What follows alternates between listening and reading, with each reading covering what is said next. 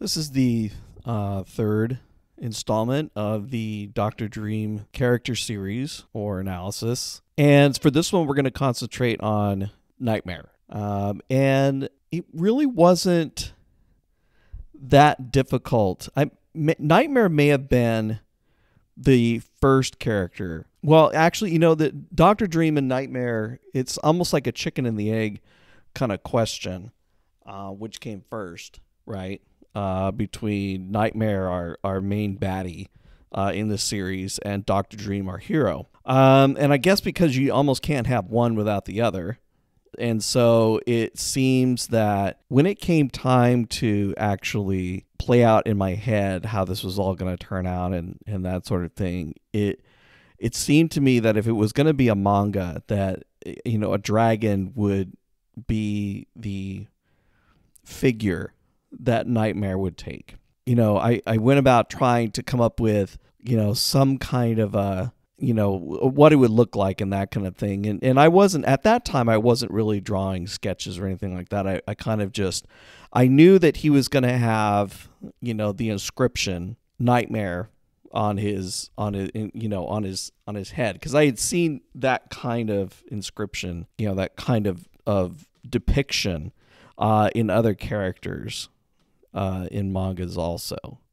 Various demons and things like that. That goes way back to give you some kind of warning or indication as to who they are. And so I definitely wanted that on Nightmare. And so when I kind of wrote that out and I turned it over to Federico, Scattered Studios artist who worked on the first two issues, it came through great. He looked menacing, fantastic, something that Alice would definitely be afraid of and that kind of thing. And I always thought from the very beginning that Nightmare was going to sort of represent those sort of dark figures, those sort of dark features of the negative world and that kind of thing.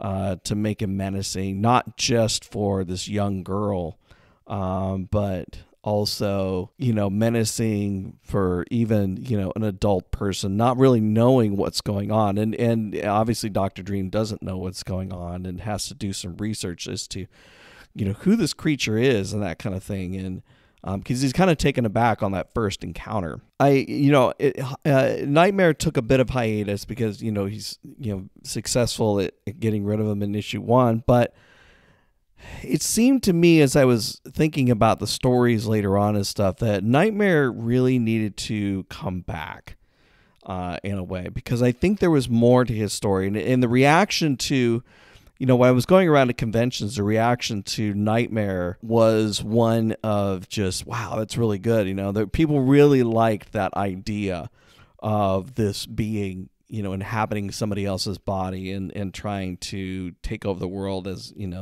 through Alice and that kind of thing. So it seemed to me that idea was working. So after issues 2 and 3, after, having Dr. Dream experience a couple other things, as well as the crossover portion of that, I brought Nightmare back towards the end of 4.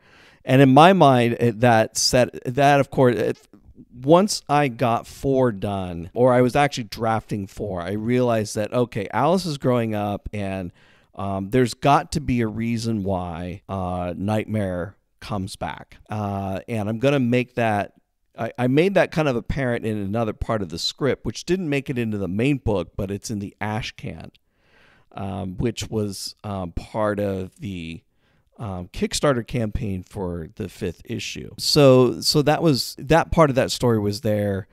So there was a reason why that was in there, why Nightmare chose Alice of all the people. He recognizes early on that she's got some powers and she's going to grow into those powers. So he figures that he will try to get to her when she's young, when she doesn't know any better. The reason why he's chasing her at night after night after night, is to wear her down and to make her vulnerable, so that way he can take over. Because after a while, after we're beaten down on something for a while, we tend to get, vulnerable if we don't have an ally there to sort of help us out.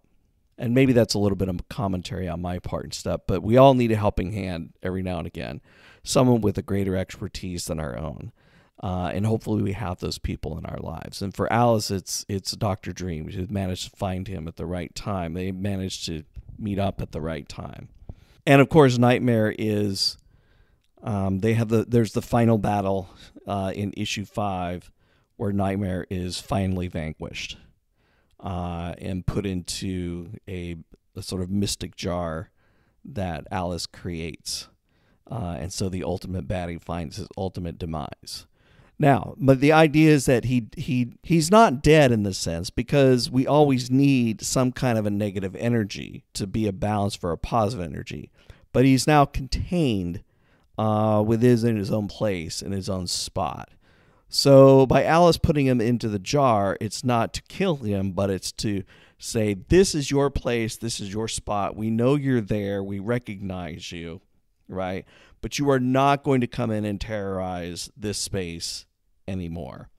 And so that is basically the conclusion of that. And so I hope the reaction I've gotten from the fans of the convention is they like Nightmare. It's a really good baddie, well drawn from both artists, really, from the first incantation in the first issue of Dr. Dream. It's turned out to be really really great. And other artists have done their hand at it too. James Burton did a headshot of Nightmare. And of course, Jason Duby has done a couple of versions of Nightmare also. I've enjoyed writing about Nightmare. Hopefully artists have had fun with Nightmare too.